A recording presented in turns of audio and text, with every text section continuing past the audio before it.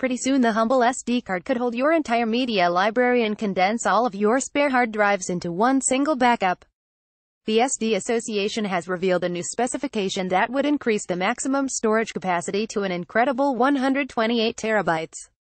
Yes, terabytes. The new SD Ultra Capacity (SDUC) specification would make the current 2 terabytes maximum SDXC platform look like a floppy disk.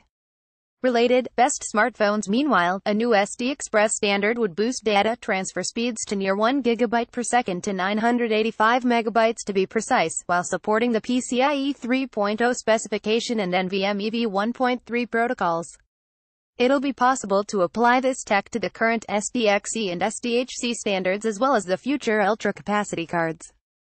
The new speeds and capacity will benefit those video professionals working with 4K and 360-degree VR video now and in the future with developments in 8K video. While the new speeds are likely to arrive sooner rather than later, an SD card approaching anything like 128 terabytes capacity is probably quite a while away yet. We are yet to see an abundance of 1 terabyte cards on the market, and the ones that have appeared are very expensive.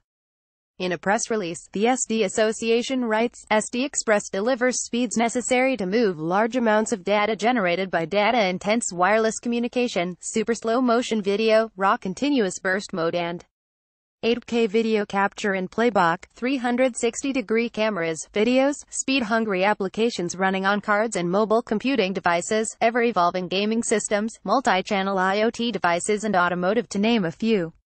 SD Express will be initially offered on SDUC, SDXC and SDHC memory cards. How much would you pay for a 128 terabytes SD card? Drop us a line at Trusted Reviews on Twitter.